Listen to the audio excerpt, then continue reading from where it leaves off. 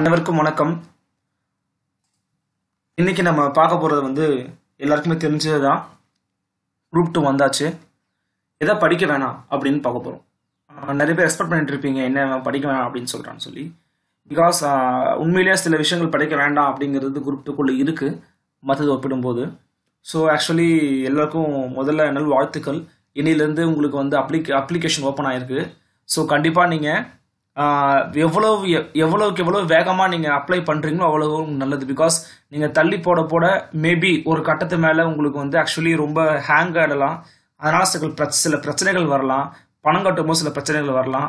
தயவு செய்து அவற்றை தவிர்ப்பதற்கு முன்கூட்டியே நீங்கள் அப்ளை பண்ண ஆரம்பிச்சிருங்க. அதான் ரொம்ப நல்லது. நீங்கள் பண்ண வேண்டிய சில முக்கியமான விஷயங்களை பற்றி நான் முதல்ல குறிப்பிட்டுட்டு பிறகு நான் அதுக்குள்ளே போகிறேன்.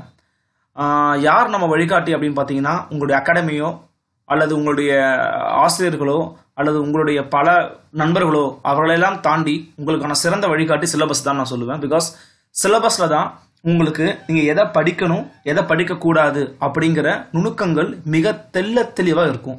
ஸோ சிலபஸை தாண்டி உங்களுக்கு எந்த வினாக்களும் வரப்போகிறது இல்லை. ஸோ சிலபஸ்குள்ளே தான் வரப்போகுது அப்படின்னா சிலபஸை நீங்கள் ஒரு முறையாவது முழுமையாக வாசித்தல் என்பது மிக மிக அவசியம். அடிப்படையாக இருக்கக்கூடிய பாடங்கள் பாருங்க, முக்கியத்துவத்தின் வரிசையில் தான் நான் அடுக்கியிருக்கேன். ஃபார் எக்ஸாம்பிள் பார்த்தீங்கன்னா தமிழ், ஆங்கிலம் இந்த 2 பாடங்கள் இருக்கு. இது விருப்ப பாடங்கள். தமிழில் 100, ஆங்கிலத்தில் 100, கணிதம் 25, மொத்தம் 125 வினாக்கள் வரப்போகுது. அதுக்கு அடுத்ததா நீங்க கொடுக்க வேண்டிய ஜிஎஸ்ல இம்பார்ட்டன்ஸ் பார்த்தீங்கன்னா நடப்பு செய்தி, அதன் பிறகு பாலிட்டி, அதன் பிறகு வரலாறு, அதன் பிறகு புவியியல், அதன் பிறகு பொருளாதாரம். சரிங்களா? இவ்வளவுதான். இந்த வரலாறுக்குள்ளே தான் ஆக்சுவலி உங்களுக்கு இந்திய தேசிய இயக்கம் என்பது அடக்கமாயிடும். ஸோ இது GS 75 கொஸ்டின்ஸ். ஒட்டுமொத்தமாக 200 வினாக்கள். ஒரு வினாக்கு 1.5 மதிப்பெண், மொத்தம் 300 மதிப்பெண். சரியா? இதுதான் பேசிக்ஸ், எல்லாரும் தெரிஞ்சுக்க வேண்டியது. இது என்ன காலம் எடுக்குங்கிறத முன்கூட்டியே முதல்ல யூகிச்சுக்கோங்க. இதுக்கு முதல்ல மனதளவில் உடல் அளவில் தயாராக இருங்க. Publication of preliminary result maybe February month வரலாம்.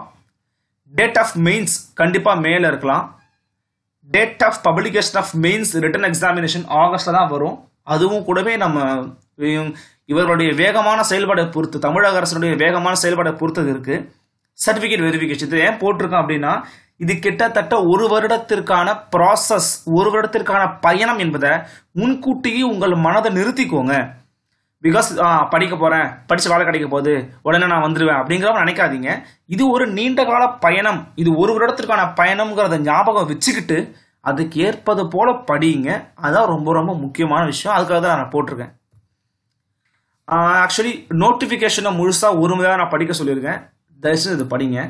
பிகாஸ் நோட்டிஃபிகேஷனை எண்ணில் சிலபஸ் கொடுத்துருப்பாங்க அண்ட் கூடுதலாக மெயின் சிலபஸ் கொடுத்துருப்பாங்க. மெயின்ஸுக்கு தனியாகவே கூட இருக்கும், பார்த்துக்கலாம்.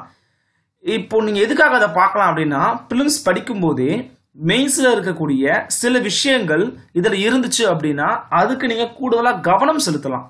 அதற்காக தான் ஆக்சுவலி நாங்கள் மெயின்ஸ் சிலபஸை பார்த்து கொண்டு பிலிம்ஸ்க்கு ஓரளவு நீங்க மெயின்ஸ் ஃபர்ஸ்ட் நீங்க ஃபுல்லா பார்த்துக்கோங்க. ஏன்னா ஒரே பேப்பர் 300 மதிப்பெண் அது. அதை பார்த்துட்டு அதுல இருக்கக்கூடிய இந்த நீங்க பிலிம்ஸ்க்கும் வரக்கூடிய விஷயங்களை கூடுதலா உழைப்பை போட்டு கொஞ்சம் கவனத்தை போட்டு படிச்சீங்கன்னா கொஞ்சம் யூஸ்ஃபுல். அவ்வளவுதான், வேற எதுவும் தனியா நான் சொல்லலை. சரியா? ஸோ ஆக்சுவலி நம்ம அந்த ஒரே ஒரு முறை சிலபஸை போய் ஒரு ரவுண்டு பார்த்துடலாம். ஸோ ஆக்சுவலி டிஎன்பிஎஸ்சி வெப்சைட் இருக்கு, பார்த்துக்கோங்க. நோட்டிஃபிகேஷன்ஸில் இதை கிளிக் பண்ணீங்க அப்படின்னா உங்களுக்கான சிலபஸ் இங்கே வந்துடும். அதை டவுன்லோட் பண்ணிக்கலாம். இங்கே போயிட்டு நீங்கள் அப்ளை பண்ணிக்கலாம். உங்களுடைய என்டர் அண்டு சம்திங் உங்களுடைய பாஸ்வேர்டு அதெல்லாமே கொடுத்து எப்படி அப்ளை பண்ணணுங்கிறது சும்மா ஒரு சின்னதாக வரும். ஸ்டார்டிங் போட்டும் காட்டி வர்றேன். அதை பாருங்க, குரூப் 2 போட்டிருக்கா அண்ட் அப்ளை கொடுத்துருக்கா. அப்ளை போட்டிங்க அப்படின்னா அப்ளை போயிடும். சரியா? இதுக்குள்ள நீங்க போயிட்டு நோட்டிஃபிகேஷன் போய் ஸ்டார்ட் பண்ணிடலாம். ஸோ இதுதான் ஆக்சுவலி பேசிக்ஸ் திங்கு. நம்ம இப்போ டேரக்டா ஆக்சுவலி சிலபஸை போய் ஒரே ஒரு பார்வை, ஒரு கிளான்ஸ் நம்ம பார்த்துறது நமக்கு ரொம்ப நல்லது. சரியா? ஸோ சிலபஸ் பார்த்தீங்கன்னா மொத்தமா இதுல நீங்க எழுத போற எத்தனை போஸ்டிங் நீங்க எழுத போறீங்க அப்படிங்கறது தெரிஞ்சுக்கோங்க. டோட்டல் போஸ்டிங்ஸ் பார்த்தீங்க அப்படின்னா 1199, மீன்ஸ் 1200 கிட்டத்தட்ட, இல்லையா? ஸோ இதுல ஆக்சுவலி பல விஷயங்களுக்கு எனி டிகிரி கேட்டிருக்காங்க, சில விஷயங்களுக்கு குறிப்பிட்ட பாடப்பிரிவில் கேட்டிருக்காங்க. பட் உங்களுக்கு எந்த விதமான ஆட்சேபனையும் இல்லை. நீங்கள் தேர்வு நல்லபடியாக எழுதி முடிச்சிங்கன்னா, எந்த டிகிரியாக இருந்தாலும் நல்லபடியாக எழுதி முடிச்சிங்கன்னா கண்டிப்பாக உங்களுக்கு ஒரு வேலை உறுதி. சரியா?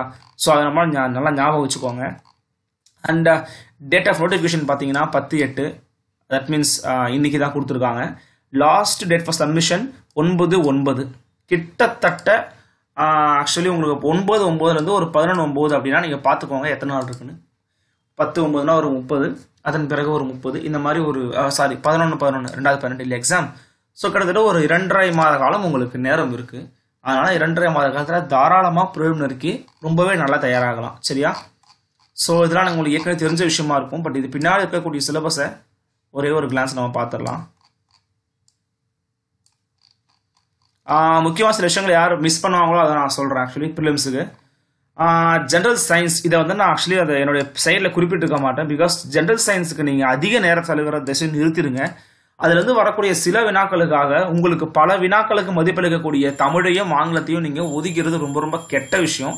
ஸோ தயவு செஞ்சு முதல் இம்பார்ட்டன்ஸ் உங்களுடைய பாடத்திட்டத்தில் இருக்கக்கூடிய அந்த ஆப்ஷன்ஸ் விருப்ப பாடத்துக்கு தான் நீங்கள் அதிகமான முக்கியத்துவம் கொடுக்கணும். பிகாஸ் 200ல் 100 கேள்வி அங்கேருந்து தான் வருது. ஸோ பாதி கேள்வி அங்கேருந்து வருதுன்னா பாதி எஃபர்ட்டும் உங்களுக்கு அங்கே தான் போகணும். ஸோ தமிழுக்கு அதிகமான முக்கியத்துவம் கொடுங்க. ஆங்கிலம் இருப்பவர்கள் ஆங்கிலத்துக்கு அதிகமாக முக்கியத்துவம் கொடுங்க. சரியா? மணி அடிக்குது. அண்ட் கரண்ட் ஈவெண்ட்ஸ் பார்த்துக்கோங்க. கரண்ட் ஈவெண்ட்ஸ் நான் சொல்லியிருப்பேன், இம்பார்ட்டன்ஸ் சொல்லியிருப்பேன். அதே மாதிரி ஜியாகிரஃபி இருக்கக்கூடிய சில ரொம்ப ரொம்ப ரொம்ப நல்ல விஷயங்கள் 6 to 10th இருக்கக்கூடிய புக்ஸை படித்தா மட்டுமே போதும். அண்ட் இங்கே வாங்க, history and culture of India. இங்கே தான் இருக்கு ஆக்சுவலி சில மேட்டர்லாம் பாருங்களேன்.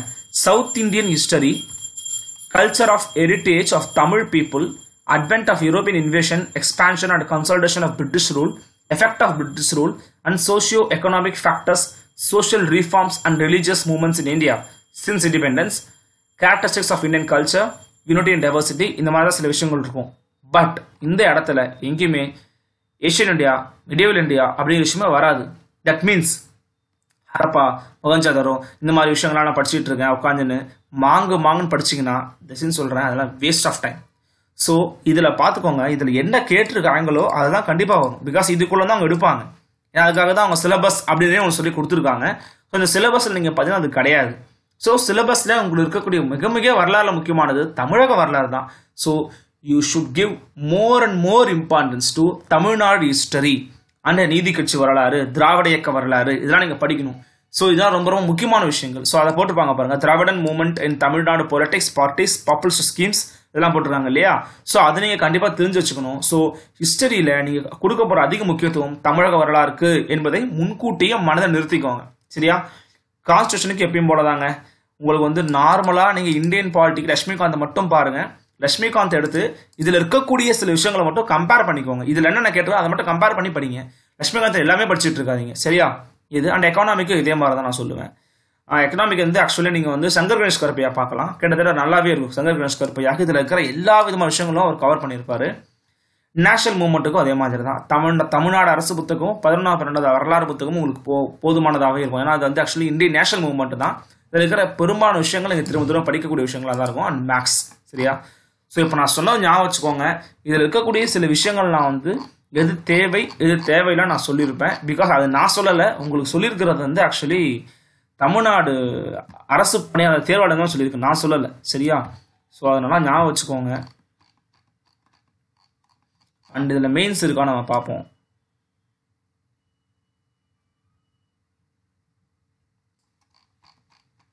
பார்த்தீங்களா? மெயின்ஸ் இருக்கு. ஸோ ஆக்சுவலி டிஸ்கிரிப்டிவ் டைப் தான். சிங்கிள் பேப்பர் 300 மார்க் கொடுத்துருக்காங்க. என்னென்ன கேட்டிருக்காங்கன்னு பாருங்களேன். Role and impact of science and technology in the development of India and Tamil Nadu. ரொம்ப ரொம்ப பேசிக்காக அறிவு மற்றும் தொழில்நுட்பத்தை பற்றி இங்கே ரொம்பவே அதிகமாக கேட்குறாங்க. ஸோ சயின்ஸ் அண்ட் டெக்னாலஜி தயவு செஞ்சு எப்படி படிக்கலாம், அல்லது நீங்கள் ப்ரிலிம்ஸ் படிக்கும் போதே அந்த மாதிரி விஷயங்கள் உங்கள் கண்ணில் படும்போது அதுக்கு கொஞ்சம் கூடுதலாக உழைப்பை போட்டு கவனத்தை போட்டு படிங்க. அவ்வளோதான். சரியா? அதே மாதிரி பாருங்க, union and states with special reference to Tamil Nadu. Tamil Nadu நிர்வாக ரீதியாக என்னென்ன விஷயங்களை பெற்றிருக்கு அப்படிங்கிறத பற்றின சில விஷயங்கள் படிங்க. Socio economic issues in India Tamil Nadu. Because இது எல்லாமே கிட்டத்தட்ட உங்களுக்கு வந்து கரண்ட் அஃபேர்ஸ் ரிலேட்டடாக இருக்கும். And some history, some politics, some economics, some science, இந்த மாதிரி ரிலேட்டடாகவே இருக்கு பாருங்க. பார்த்தீங்களா? Current issues at national level, current issues at state level. So maximum பார்த்தீங்கன்னா அவங்க கொடுத்துக்கிறது 5 டாபிக் தாங்க. ஒன்று national level current affair, state level current affair, socio economic சமூக பொருளாதார ரீதியா இந்தியாவிலும் தமிழகத்திலும் இருக்கக்கூடிய குறைபாடுகள் என்னென்ன, சரியா? Administration of union and states, நிர்வாகம், மைய நிர்வாகம், மாநில நிர்வாகம் with special reference to Tamil Nadu. கொஞ்சம் அதிகமான உழைப்பை நீங்க தமிழகத்துக்கு போடுங்க. தமிழ்நாடு நிர்வாகம் எப்படி இருக்கு அப்படிங்கிறது ஆக்சுவலி வெங்கடேசன் ஒரு புக்கு போட்டிருப்பாரு, அது நல்லாவே இருக்கு, அதை படிச்சு பாருங்க.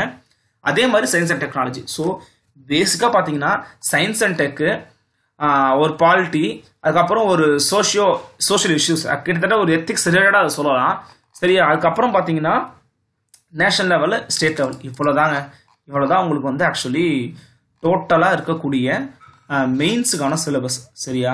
ஸோ ஆக்சுவலி இதான் நீங்கள் ஒரு தடவை நீங்கள் ஃபுல்லாக படிக்கணும்.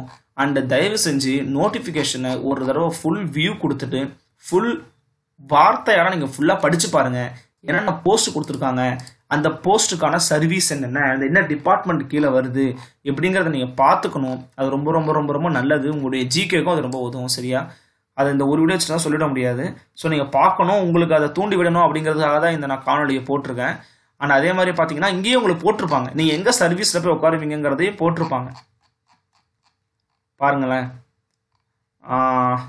Assistant inspector of labour, form prescribed for executive post. இதை மாதிரி ஆக்சுவலி நீங்கள் எங்கே போய் உட்காருவீங்க, உட்காந்து வேலை பண்ணுவீங்கிறது சொல்லியிருப்பாங்க. பிகாஸ் நான் அதை பார்த்தேன். அண்ட் செக்ரட்டரியில் நீங்கள் உங்களுக்கு நிறைய ஜாப்ஸ் இருக்குது. செக்ரட்டரியேட்டில் ஒர்க் பண்ணணும்னு நினைக்கிறோம். செக்ரட்டரியேட்டில் ஷாராக கண்டிப்பாக வாய்ப்பு கிடைக்கிறதுக்கான நிறைய வாய்ப்புகள் இருக்குது இதில், சரியா? போட்டுக்கோங்க. பார்த்தீங்களா, உங்களுக்கு 3 hours 150 + 150 மொத்தம் 300 மார்க்ஸ், சரியா? டோட்டல் கொஸ்டின்ஸ் பாருங்க, 200 கொஸ்டின்ஸு.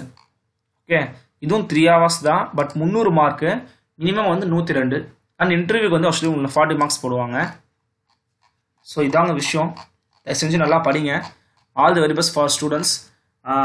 தொடர்ந்து சந்தேகம் ஏதாவது கேளுங்க. கண்டிப்பாக உங்கள் நண்பன் அருள் உங்களுக்கு பயனுள்ளதாக இருந்ததுன்னா லைக் பண்ணுங்கள், கமெண்ட் பண்ணுங்கள், ஷேர் பண்ணுங்கள். அண்ட் வெறியோடு படியுங்கள், வெற்றியை பிடியுங்கள். நன்றி, வாழ்த்துக்கள் உங்கள் அனைவருக்கும். கண்டிப்பாக நீங்கள் வந்து வெற்றி அடைகிறதுக்கு எங்களுடைய மனமார்ந்த வாழ்த்துக்கள்.